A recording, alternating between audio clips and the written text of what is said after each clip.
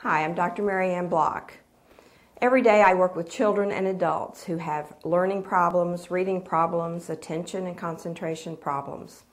And one of the things I developed to help with the reading is the Read-with-Ease highlighter bookmarks.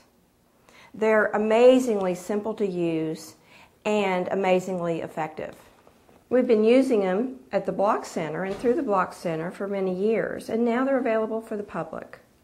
I have seen children who have been diagnosed with dyslexia actually be able to put the bookmark down and begin to read perfectly. The way the new bookmarks I have help me see where I'm going while I'm reading and help me see the selection I'm reading when I read. The bookmarks have seemed to really help her a lot.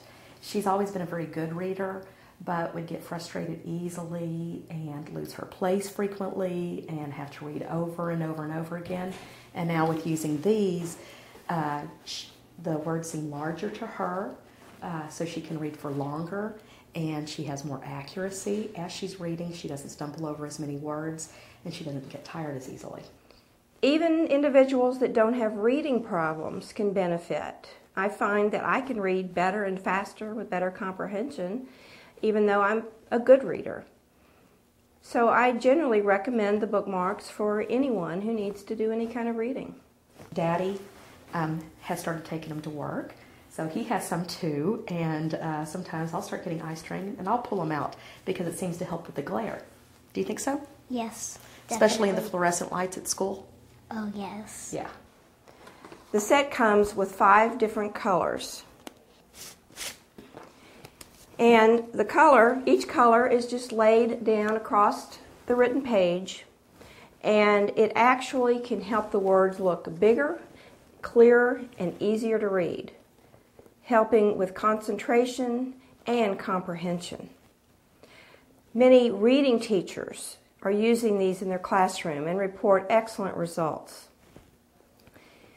Black on white is the hardest contrast to read. For many people, it makes reading very, very difficult.